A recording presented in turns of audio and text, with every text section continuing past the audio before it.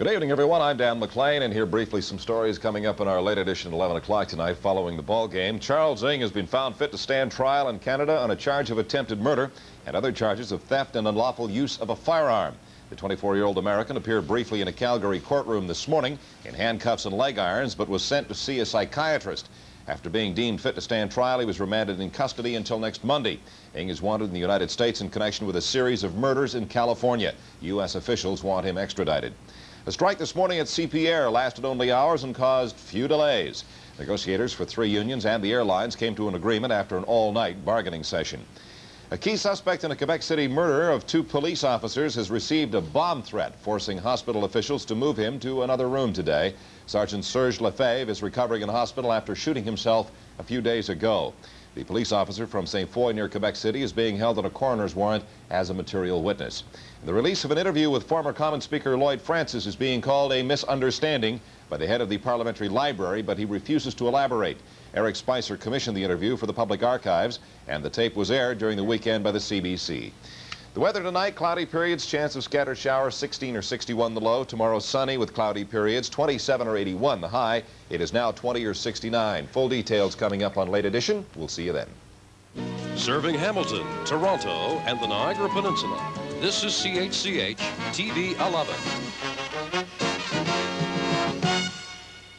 The reason J.M. Schneider's customers always had such confidence in Schneider's wieners was because they never had to guess what went into them. Mothers knew that he used only quality ingredients, quality cuts of beef and pork, no meat byproducts. And as in J.M.'s day, if you compare a few labels, you'll never find the phrase "may contain" on any Schneider's package. Think about it. Which wiener would you rather serve your family? At Schneider's, you can still taste the difference quality makes. Boots. For your body. For everybody. Everything to help a body feel good.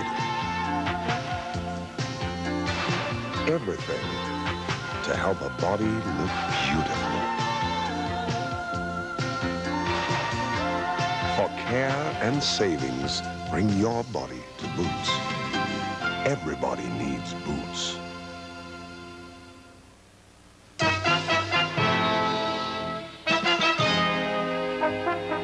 On February 29th, 1968, I went to Ottawa to interview a young-looking aspirant for the leadership of the Liberal Party, the Minister of Justice in the Pearson cabinet, Pierre Trudeau. 3 years later, on April 6, 1971, not long after Quebec's October crisis, I went to Montreal to interview the leader of the newly formed Parti Québécois, Rene Levesque. On this program, we will revisit both men, the way they were, both on the threshold of power, both with clearly formed political philosophies.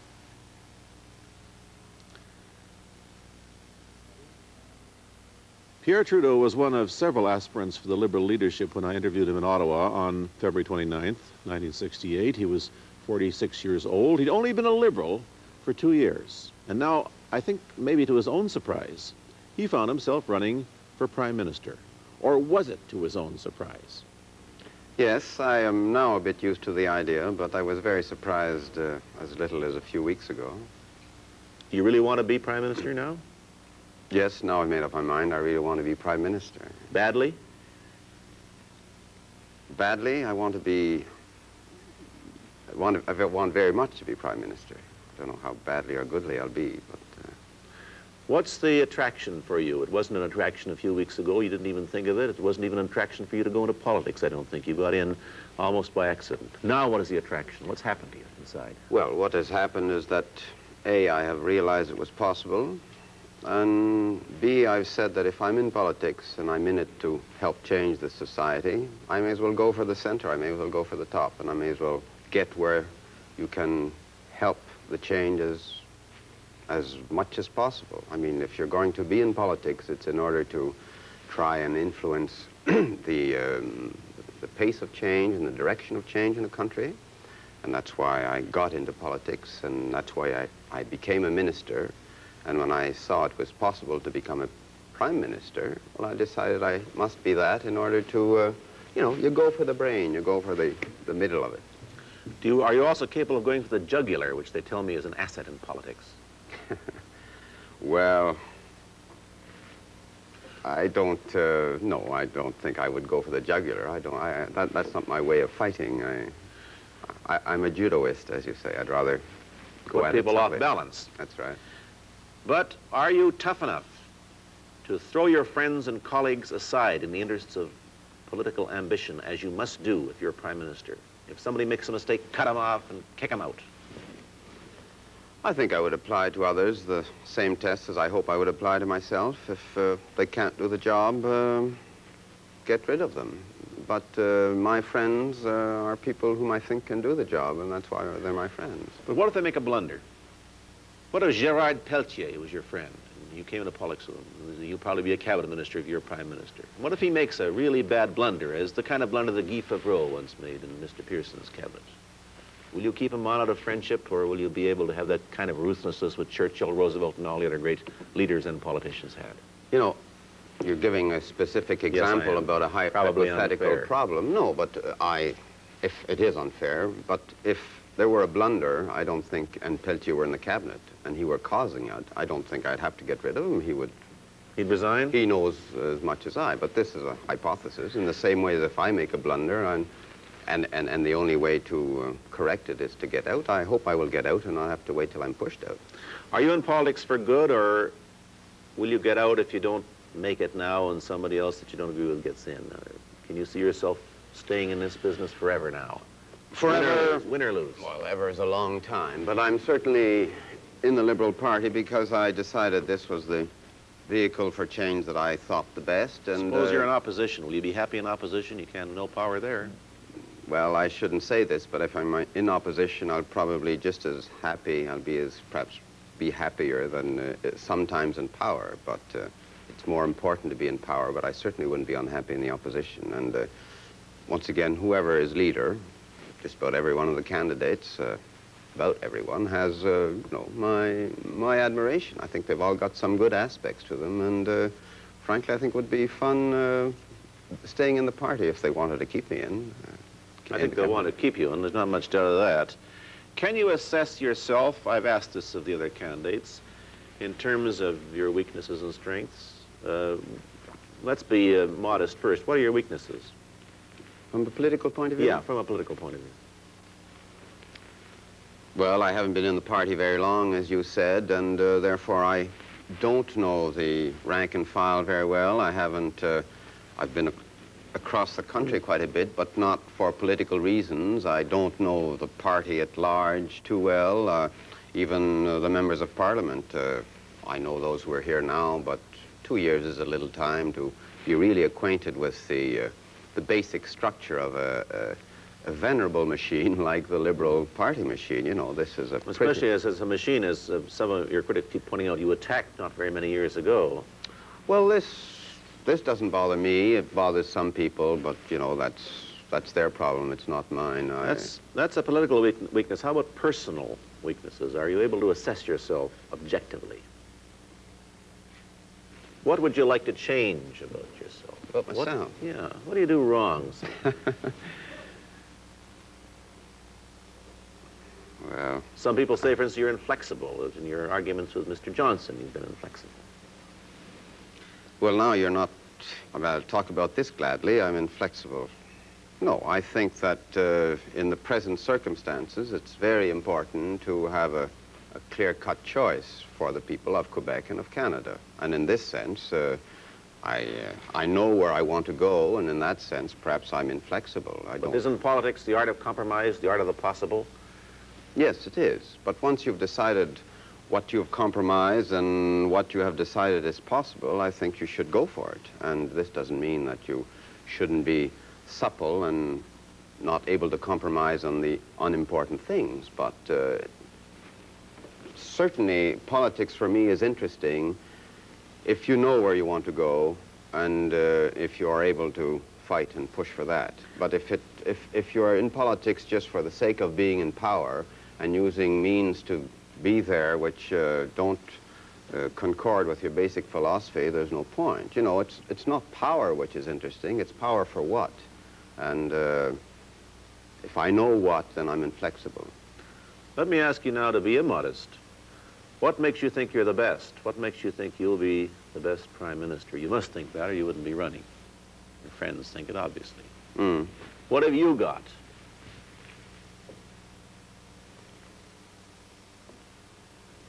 I think the fact that I am new to the Liberal Party and new to the active political game is an asset. I think we're living in a society now which is changing very rapidly.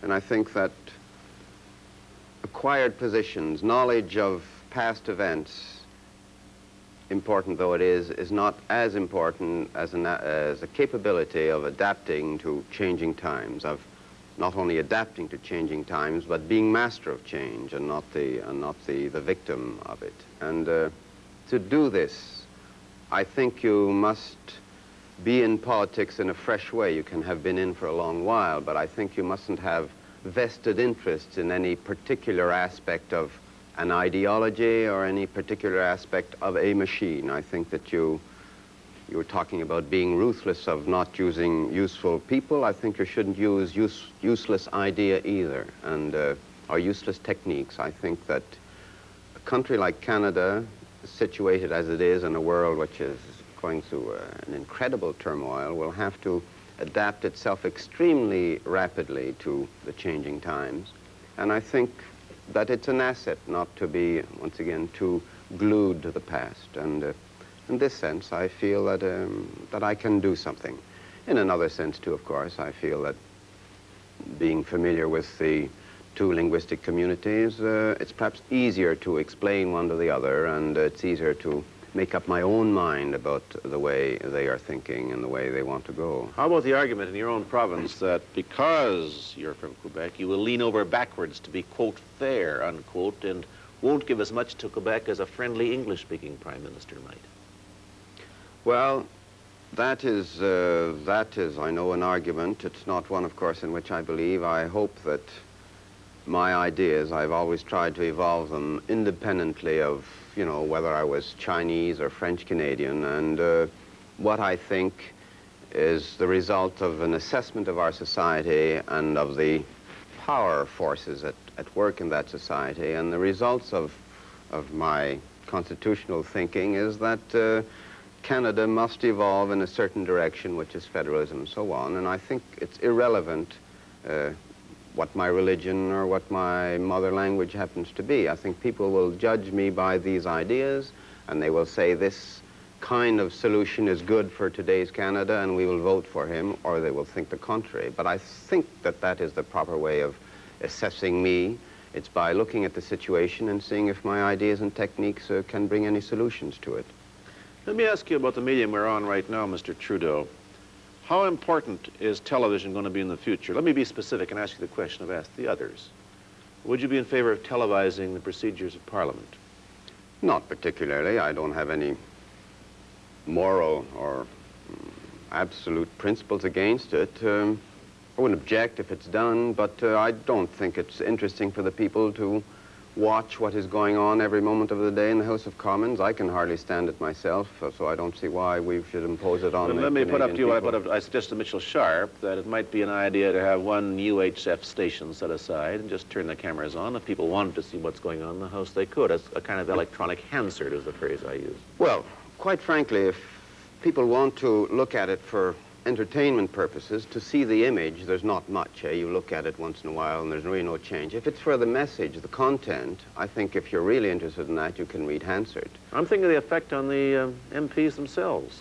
Yeah, well, the effect on the MPs for me would be disastrous. We would all speak twice as long and make twice as many faces, and, you know, we'd be looking at That television. hasn't been true of the Confederation conferences in both Ottawa and Toronto. It seemed to have had a good effect on people there. At least that's the Yes, consensus. because it lasted 3 days, and it was, it's like a drama. You can go to a drama for 3 hours or a cinema, but, you know, you don't want to look at people's lives from the moment they brush their teeth in the morning till the moment they put their pajamas on at night. At least you want to see some parts of it, but not all of it. And in the same sense, I don't think it's interesting to the people to know every detail of, every pictorial detail of what's happening in the House of Commons. I think it's just bad drama, and I think it's a waste of money, frankly. I have no no, once again, moral objection to it, but I don't think it's useful. I think that if you could, as happened last week, have very active participation by good reporters, getting people as they come out of the House of Commons and explaining to the people what's going inside, and perhaps once in a while, as in the Confederation of Tomorrow conference, televise meetings of ministers or meetings of provincial and federal people. This is good. But I think, you know, too much is enough.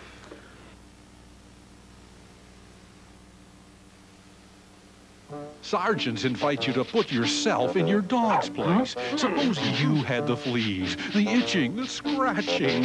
You'd want relief on the double. You'd want him to give you Sergeant's new double-layer flea and tick collar. Sergeant's double layers kill fleas and ticks like both a powder and a spray. And Sergeant's keeps killing for months and months. Your best friend needs relief on the double. Sergeant's new double-layer flea and tick collar. He'd do it for you. Did you ever have to make up your mind to pick up on one and leave the other behind? It's not often easy and not often kind. Did you ever have to make up your mind? Did you ever have to finally decide to say yes to one that the other one died? Double Blue, Blue and Blue Light. Two great beers, one tough decision. Did you ever have to finally decide? Rene Levesque was a dispirited man when I talked to him in Montreal in April 1971. The October crisis, the bad showing of his own party in the recent election, had left its mark. And so I asked him about the rumors that said he was thinking of leaving the party. Have you ever been leader of anything? Well, that's one job I like to give to anybody. Because you're standing in the middle and everybody's pushing on you, tugging at you. I hate the job. But really, from a practical point of view, where is the party Quebecois without Rene Levesque at the moment? It is a personal party. Well, to be very simple about it, I think the party was nowhere up and until, including last election, last spring. I think now it's pretty well rooted into Quebec politics. The National Union is, you know, disappearing little by little. So we're the real opposition. In other words, a turn of the wheel or two turns of the wheel, especially if the present government keeps on aging as fast as it has. I don't think they need, there's no irreplaceable guy, not me or anybody else, and I think they need me much less now.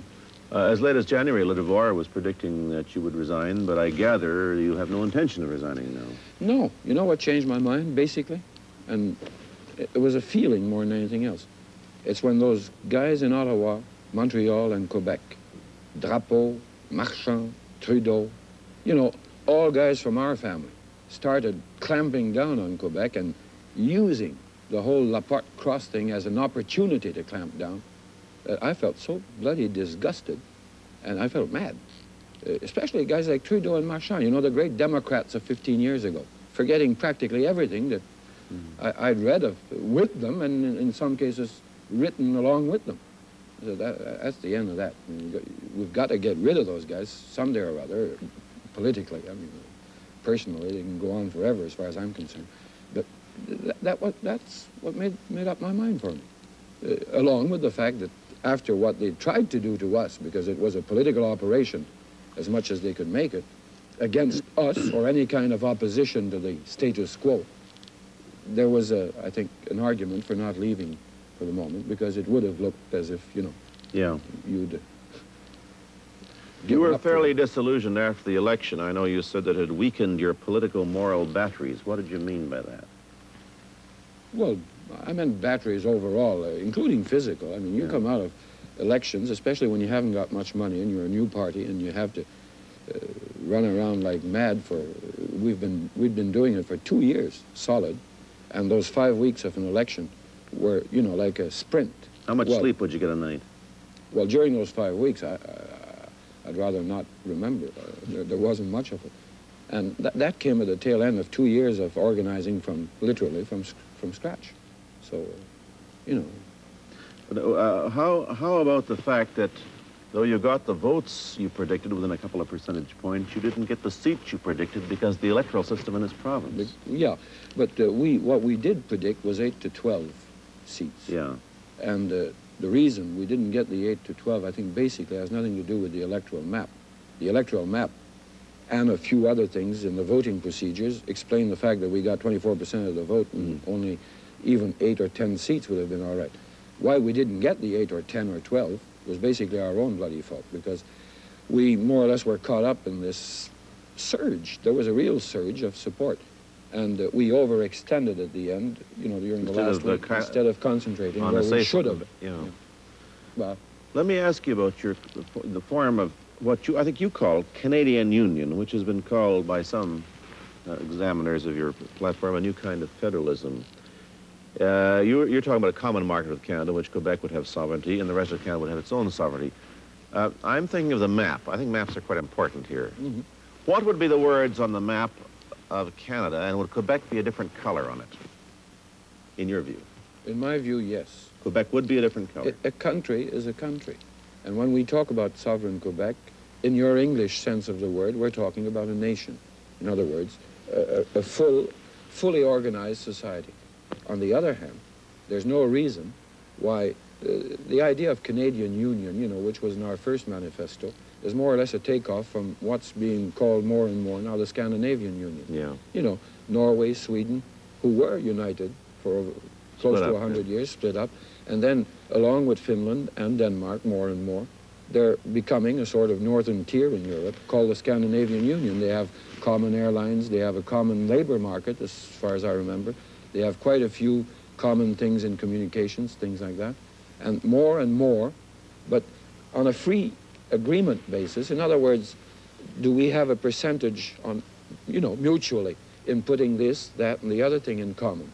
And they test it before they do it. Remaining each at home in his own bloody little part, because that's his society. A Norwegian is at home in Norway, and a Swede is at home in Sweden. I think it's the only way out. Would you have the same Minister of External Affairs as the rest? No. You'd have your own Minister of External Affairs. Look, in the year 2000 or 1990, if this, you know, getting back together on a basis of negotiated agreements about things that we do want to put in common, if that leads to that, why not?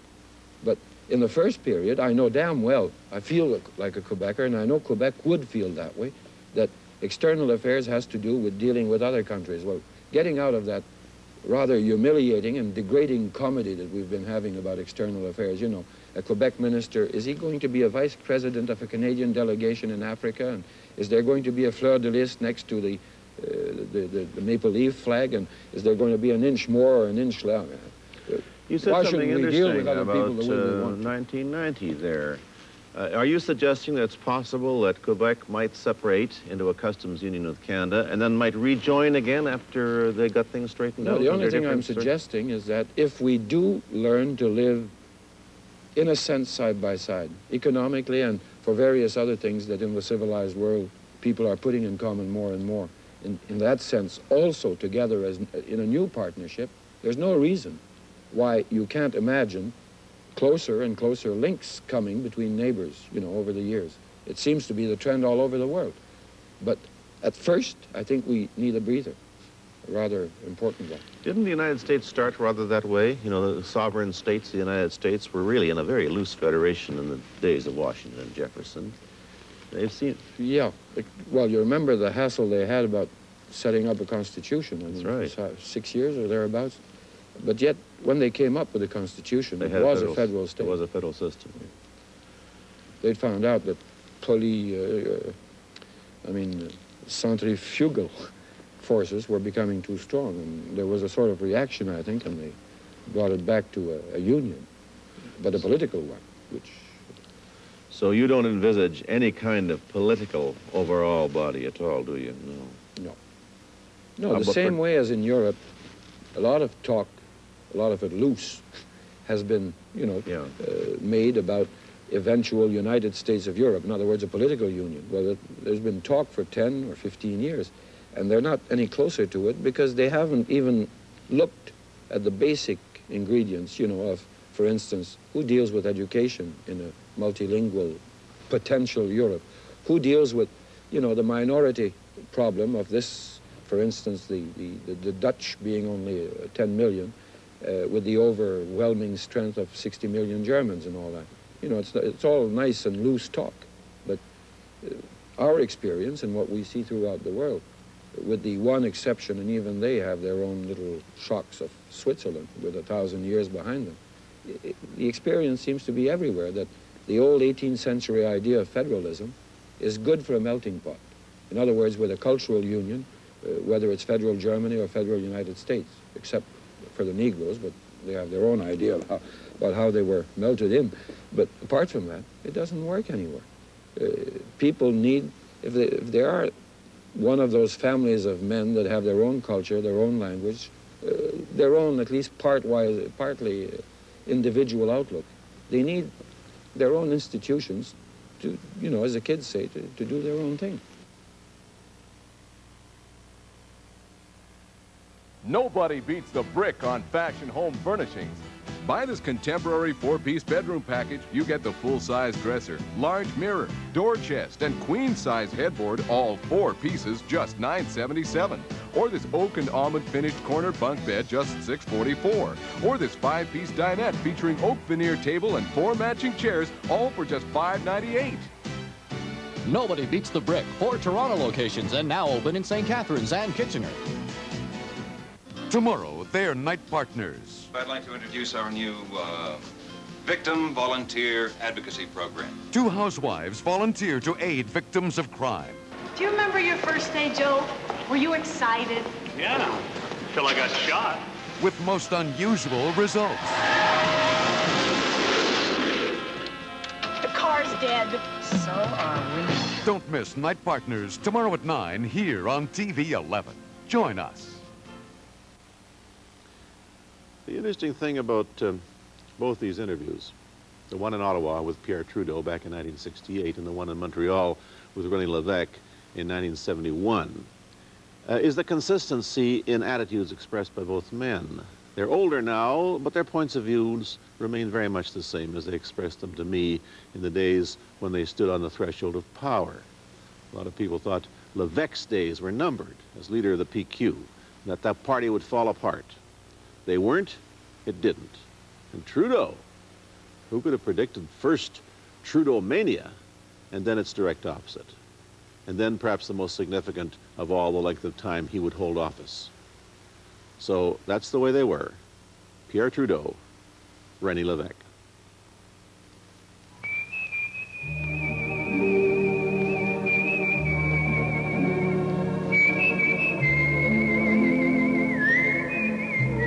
Yvette Mimieux and Diana Canova are 2 bored housewives turned cops with more action than they can handle. They're night partners tomorrow at 9. The Cincinnati Reds take on the New York Mets next on TV 11.